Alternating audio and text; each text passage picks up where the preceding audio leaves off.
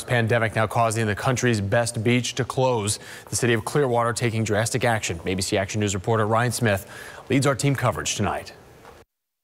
Well, it's no surprise some of the loudest voices arguing against closing Clearwater Beach. Many businesses right here along Mandalay Avenue.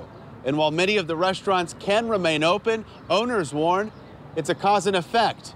If the beach goes, so do they.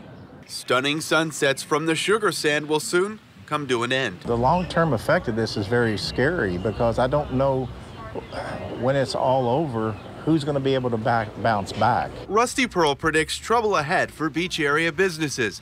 The owner of Pearlie's Beach Eats says his restaurant thrives on tourism. For every action, there's a reaction, and I don't know that all this has been thought through enough. America's #1 beach will close for 2 weeks starting Monday morning at 6, giving businesses through the weekend to prepare for a potential slump in sales. That's what's weighing on my mind. If we delay this, how many of us will get sick?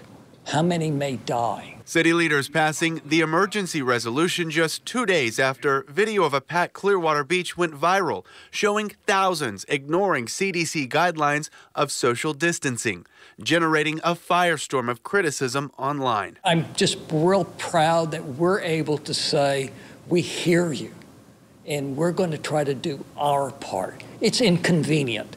It is absolutely inconvenient. Pearl hopes a temporary inconvenience won't permanently disrupt his livelihood. If it needed to be done, it could have been done sooner than now. Now the fact's already here. In Clearwater, Ryan Smith, ABC Action News.